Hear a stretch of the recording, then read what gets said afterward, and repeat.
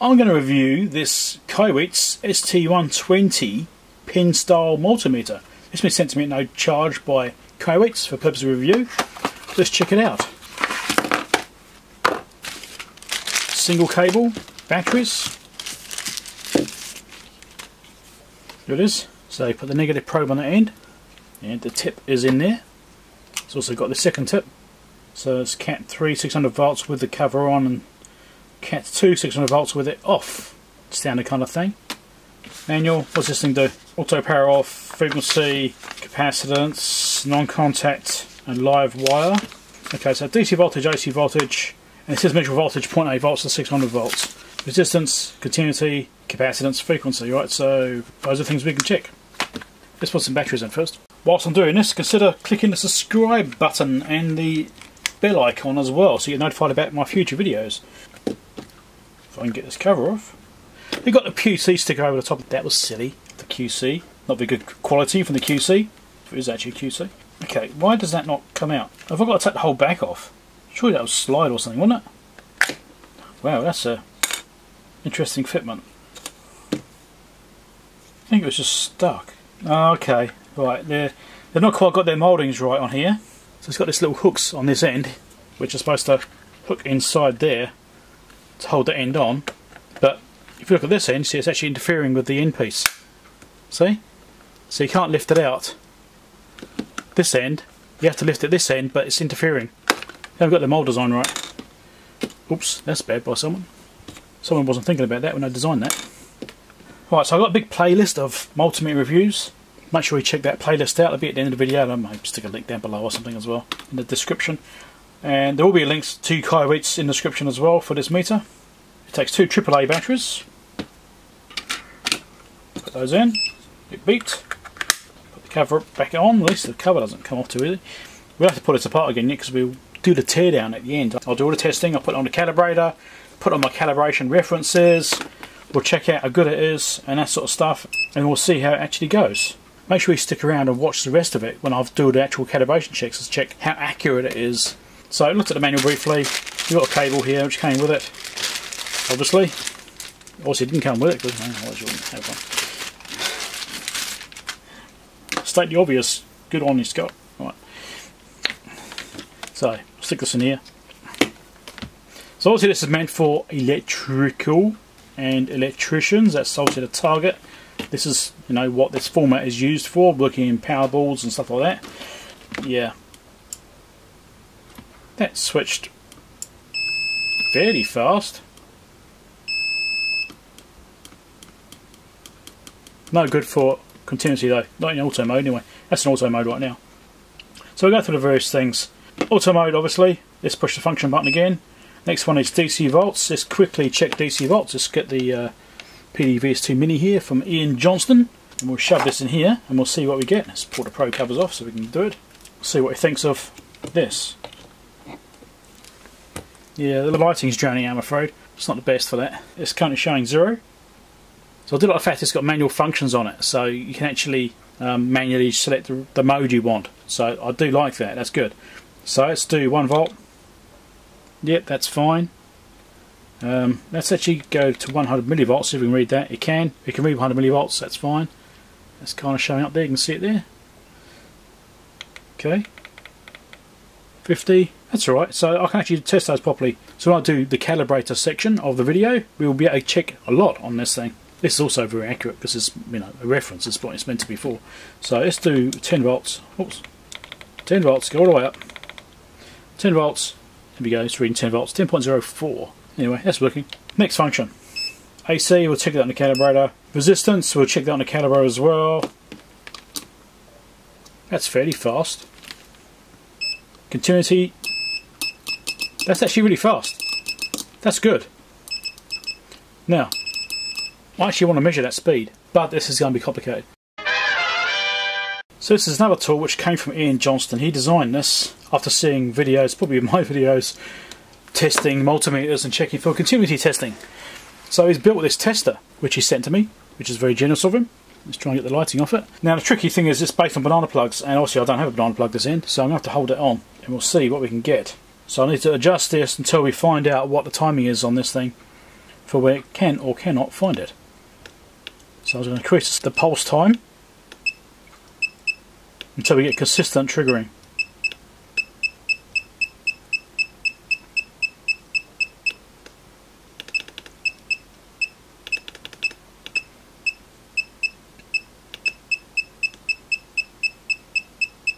"13 milliseconds. So the pulse time 30 milliseconds is enough to trigger this thing. That's fairly fast, that's not too bad. It's not the fastest, but it's certainly not the slowest either. That's actually pretty good. For a budget meter especially. So let's see what the next function is. Diode test. Okay, does this beep? It does not beep, which is a shame. It would actually be nice if this beeped. And it does respond fairly fast though. Try and get on the screen so you can see it. It's fairly fast response, it's not bad. But it would be nice if this beeped. Like if you got a diode junction, you're getting a drop of say less than 1 volt, if it beeped. A lot of multimeters do that, and it's really good for doing non-visual testing. So if you're probing around a circuit and you just want to stick your meter probes on without looking away, you can just test it in both directions, and if it beeps, you know it's probably okay.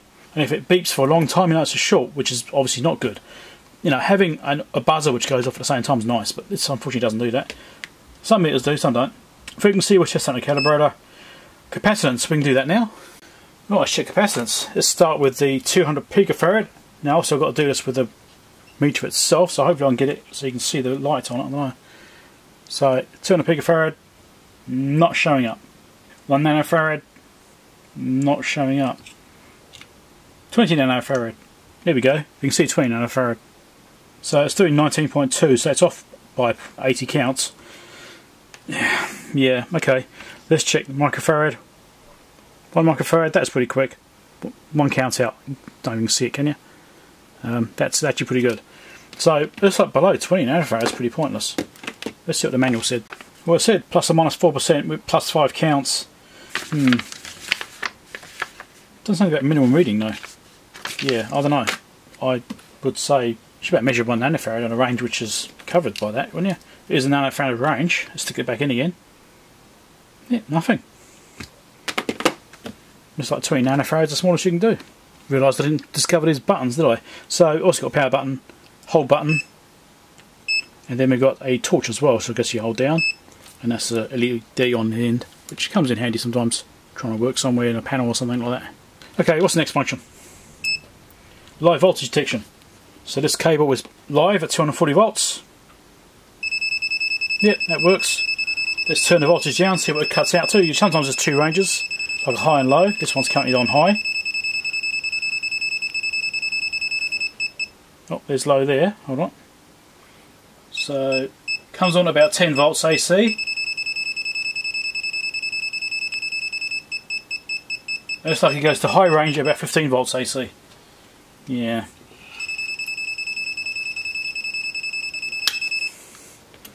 Okay, so that's that one. PA is phase detection.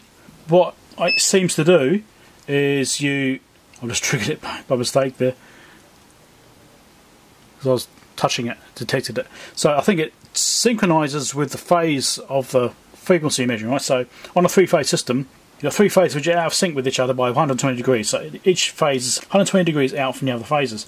So I think this synchronizes one phase, and then you stick on to the next phase and it detects the synchronization, whether it's 120 degrees or 240 degrees out of phase.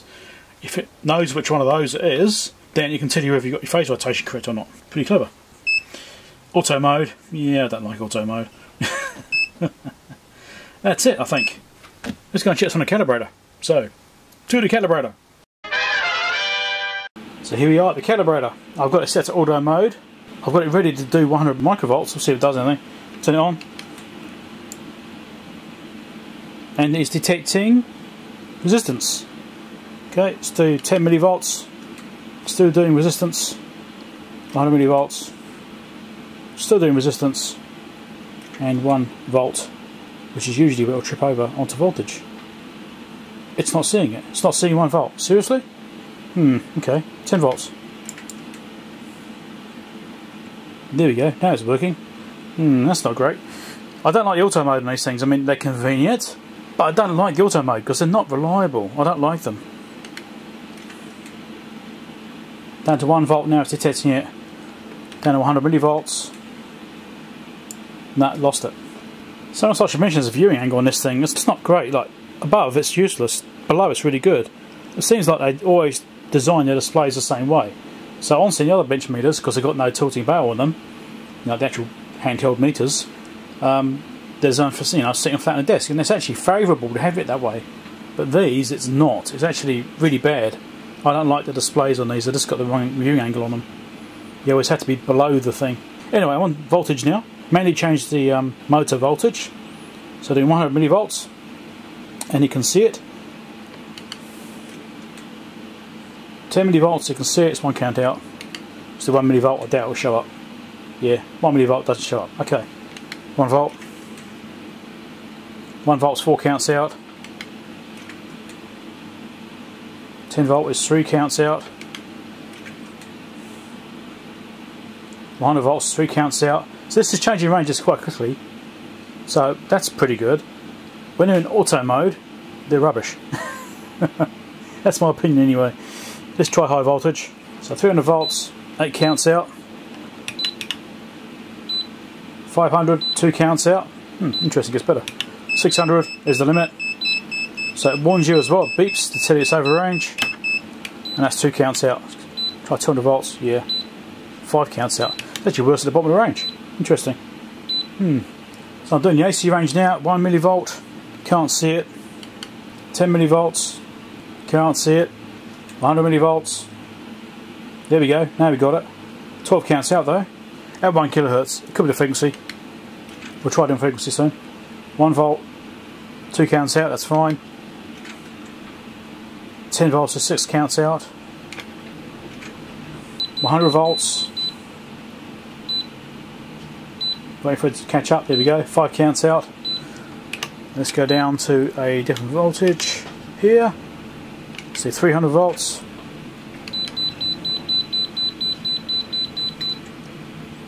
So it's doing 300 volts now. Just wait for it to catch up, there we go. It's 15 counts out, that's pretty significant. Let's do 500 volts. 3 counts out, that's interesting. Let's go down to 200.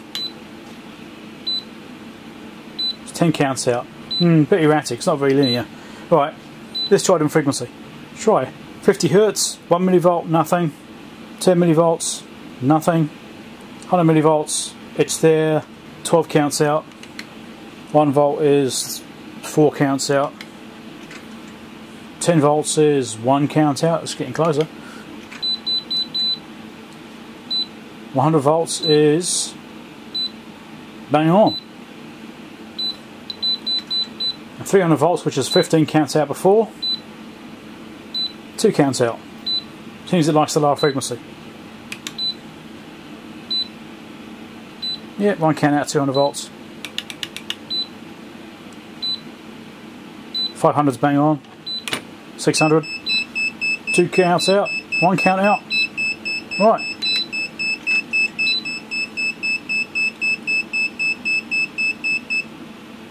Took a while to react, didn't it? Let's check frequency out. So I'm doing 50 Hertz and it's showing up just fine, bang on. 20 Hertz, yep, that's fine. It's obviously at 1 volt. 10 Hertz, which is as low as I can go on this thing, that's fine. 10 kilohertz is fine. 100 kilohertz is fine. And 1 megahertz is fine. Just 1 count out. Check resistance, turn the output on. 10.4, we're getting 10.6 or so. Now I have a bit of a bodged connection here, obviously because of the prototype, so that may be causing us some slight issues there with the resistances. We'll be causing a bit of resistance there, but as you get to the higher values it shouldn't really matter so much. So 100 ohms, basically right is 1 count out. 1k is 6 counts out. 10k is 6 counts out. 100k is 5 counts out. 1 meg is 7 counts out. 10 meg is 5 or 6 counts out. And 100 meg you can't see. So if you like these review videos, make sure you click like. And also subscribe if it's your first time here and you haven't subscribed before. Let's pull this thing apart and see what's inside it. I'm guessing not much. Kaiweets tend to use a chip on a blob chip right? They tend to be what they use in their assemblies, so that's what I'm expecting to find. Oh, there's another screw here. And I should probably take the batteries out too. Batteries out. Right. So the screws out. I think that end cap will stay there. Yep, there we go. Wow, this is extremely similar to another one I just reviewed. I just did a review video for the ST100 and it looks almost identical. Well, it looks almost identical without doing a side-by-side comparison, but it looks really similar.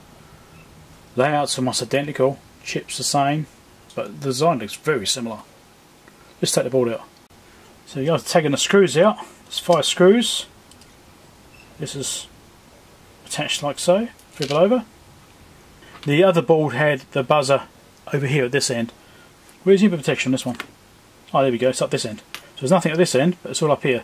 So we've got a couple of PTCs, a couple of MELF resistors. There's a torch LED there. But it's like the other one, not a lot to see. It looks like it's basically the same designs, but it's been rearranged. It even has the same issue with the backlight things dropping out the back behind the meter, behind the display. This is just a zebra strip rubbers holding it on, so I have to be careful not to knock it off. Little relay in there which I could hear clicking away before.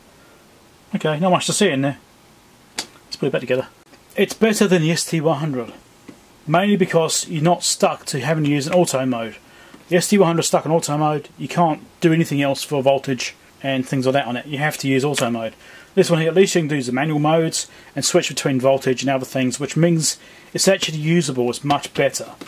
Input protection and stuff's 2 PTCs, that's all it's got. Not ideal. I mean, this is targeting at high voltage work because of the form factor. This is targeting high voltage stuff, and I'm not sure I'd want to use this on high voltage, to be honest. I think if you're doing less than 100 volts, yeah, fine. I think you'd be alright. But other than that, I don't think it's a good idea. I can certainly see it's got uses. You know, hobbyists will probably be fine with this. I mean, I'm much happier with this one than I was with the ST100, which is much slower to use because it's only got auto mode for the main functions. You can switch to some of the other ones like capacitance stuff, but this has got manual modes for all of them, and that is just far better. You can actually see low voltages on it and that sort of stuff, and you don't get tricked into reading the resistance like I showed. I'd recommend this one if the price is right and if you're a hobbyist and if you're not expecting too much. It's okay. I mean, it's relatively fast. I mean, continuously is fairly fast. That's quite good. It's better than the ST100. That's my summary. If you've got a choice between the two, get the 120. So thanks a lot, Kaiweets, for sending this to me. Make sure you click like and subscribe before you go. Check out the playlist over here, which is the other Multimeter reviews, which I've got loads of. Playlist over here, YouTube thinks you should watch. There's a subscribe link here if you haven't done it already. And over here is a Patreon support link if you want to help support the channel. $2 a month. And I can use that money to help buy a bit of test gear and help me to make content for videos. Bye.